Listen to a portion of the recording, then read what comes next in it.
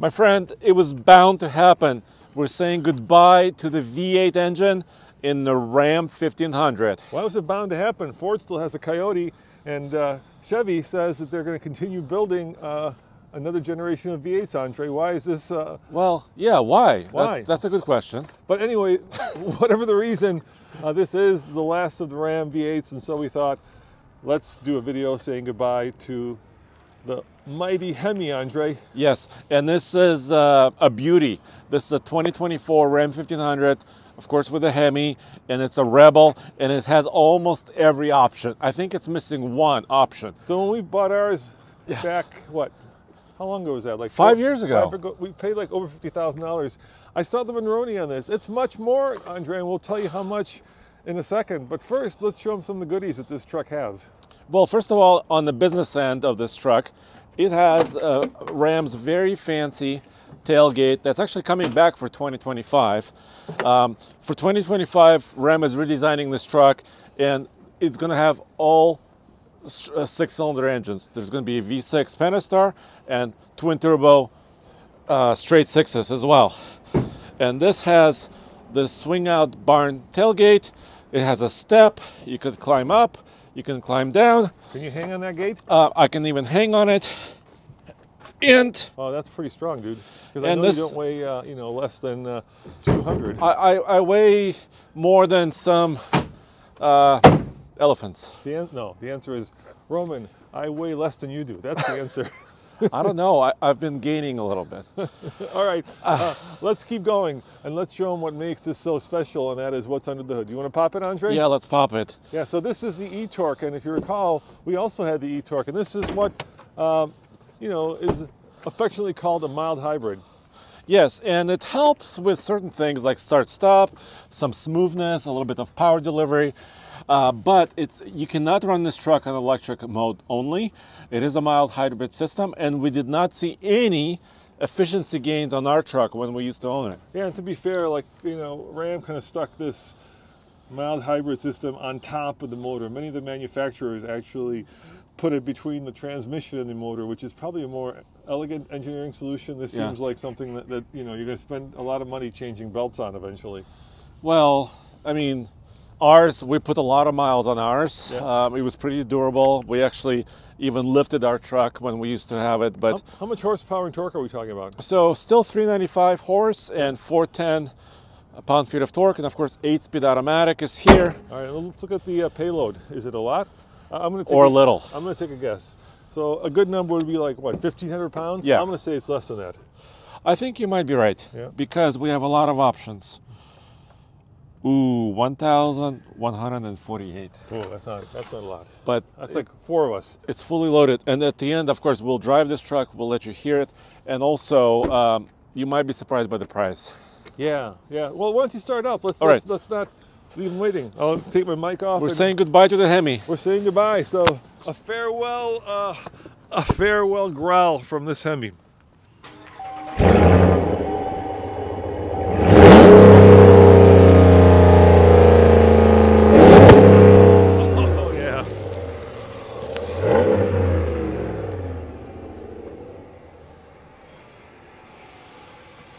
Oh, that does sound good, Andre. I will miss that. I will miss it. And once upon a time, Ram was kind of the third place truck leader of the big three. And by the way, if you're wondering where we're at, we're in Detroit, aren't we? We are in Michigan. And we're in full field. Yeah, and why are we here? Because, well, I don't like to say secret. It's a secret. You'll see it next week. And why are we at full field? Because it's beautiful here. Look, it's a park. Yeah. Like I was saying, once upon a time, Ram was kind of in third place with, Ford and Chevy fighting it out for truck dominance, at least half-ton truck dominance. But then this was built, right? Look at the interior. They reset the bar. Yeah, there's nothing here that a luxurious German car doesn't have, including a brake controller. Oh, never mind. No, most German cars do not. But they introduced many technology over the years. A trailer steering assist, where you could back up a trailer using just this knob. We had it on our TRX. Air suspension. You've got parking sensors, tow haul mode, of course, all this. the controversial knob for the shifter. Yeah, I'm not a big fan of the knob, but it does free up space for things like, well, this would also free up space, right? But that's old-fashioned. Yeah, now. and now ours didn't have this. It's a full digital display here in front of me on the gauge cluster, and of course a 12-inch screen over here. All right, well, let's our friend Motorman likes to play the options game. Do you have the Monroney? Yeah, I do. All right, let's play the options game while we're sitting here, and I'll let you guess, and you at home playing as well. Tell me the base price of a crew cab Rebel. $59,300. Okay, well that's not too bad. All right, so the technology group adds $1,000. Okay. All right, the night edition, Andre, which includes two-way power lumbar adjustable passenger seats. So I have lumbar support Also? as well. Yeah, I don't know why that's night. 8-way power driver and passenger seats, 18-inch by 8-inch gloss black wheels. I guess that's the night package. That is $2,000. Ram Level 2 equipment group. Ooh, what does that include? Door color handles, accent colors, two-way power lumbar, yada yada yada, second row storage bins, 19-speaker Harman Kardon, heated front seats, heated steering wheel. Should I keep going? How much do you think all that is? $2,500. $4,495. Whoa. Yeah. Okay. Here's an expensive one. How much do you think the Hemi option is in the with the e-torque? Oh, because it starts with a V6, doesn't Yes. it? I want to say the Hemi is about $3,000.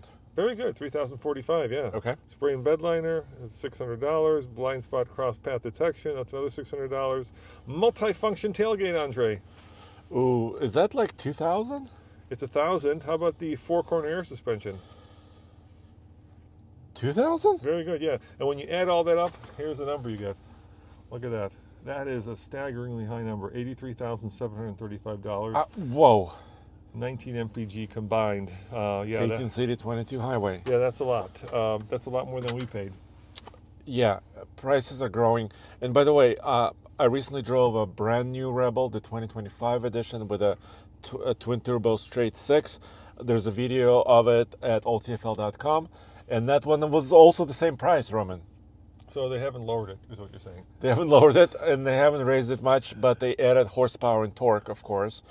Well, should we go for a drive? Yeah, I'll leave my seatbelt on, and let's go for a final drive. And it's fitting that we are here at the home of the Big Three, as well as the home of Ram. Well, Sterling Heights are not far. Yeah, to do this kind of, adieu video saying goodbye to this truck.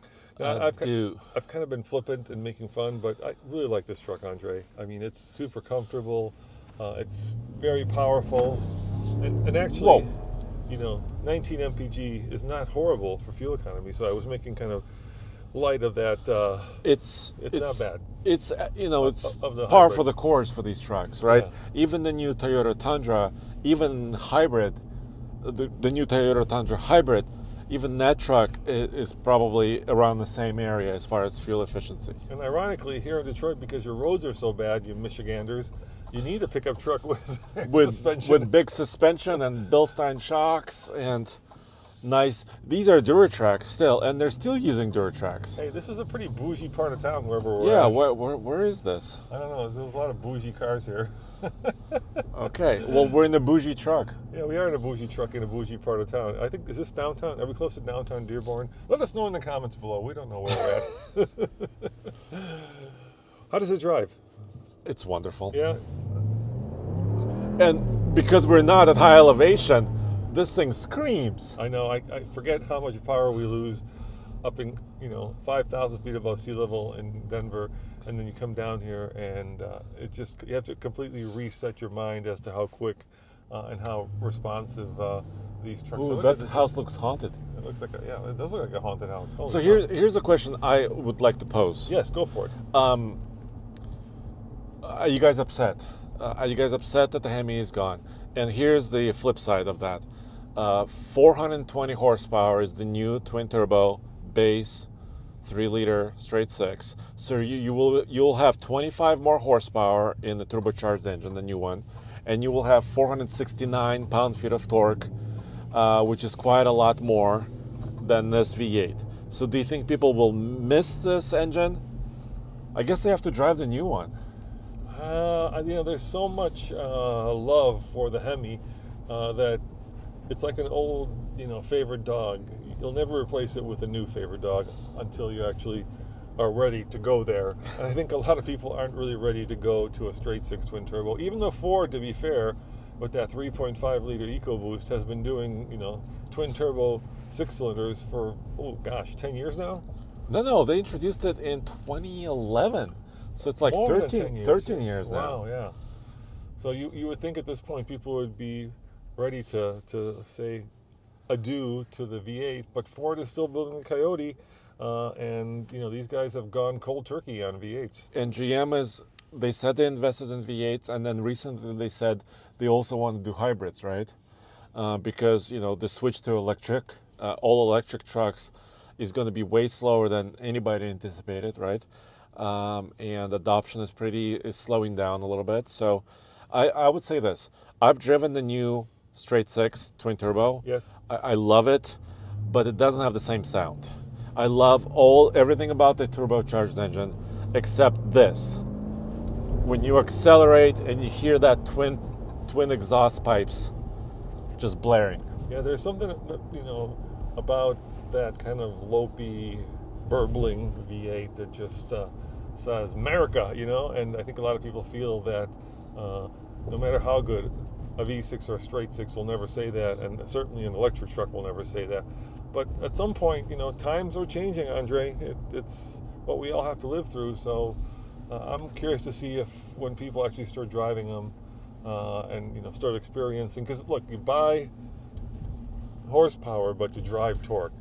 And that straight six twin turbo has a lot of torque, right? A lot of both. A lot of both, yeah. Yes. So, and then we'll see how it tows, we'll see how it hauls. Off-roads. How it off-roads. So, yeah, whenever there's that cliche, that is nice. I love that acceleration. There is that cliche, when you close a chapter, you open up another chapter. Yes. And that's where we're living through right now with Ram. So, guys, let us know in the comments below, are you sad? Are you excited for the future of Ram? And anything else, Andre, before we close this video? Well, that's about it. I would say also, as we close, I would hesitate to pay $83 for this truck, even though I love it. Cheaper than that G-Wagon. You didn't see it. Whoa. Yeah, I see it. So it's a matter of perspective, right? Yes, but I wouldn't get, I think I would skip on some bells and whistles. I think I really appreciate this truck. I love it. I think 83 is, or above 80 grand at least. It's just, there's something about it. It's just self-parking. Yes, it will park itself, but it doesn't have a sunroof. But what is a panoramic roof? Yeah, I know. How much more would that be? Another $2.5K probably? Okay, yeah. It's getting expensive, dude. Yeah. And here's the irony, Andre. Everybody is, upset about how expensive trucks have gotten, and yet somebody's buying them because they wouldn't build them if you guys weren't buying them. Right. All right, well, let us know what you think. Check out oldtfl.com for everything we do, all in one place, and we'll see you next time. Ciao.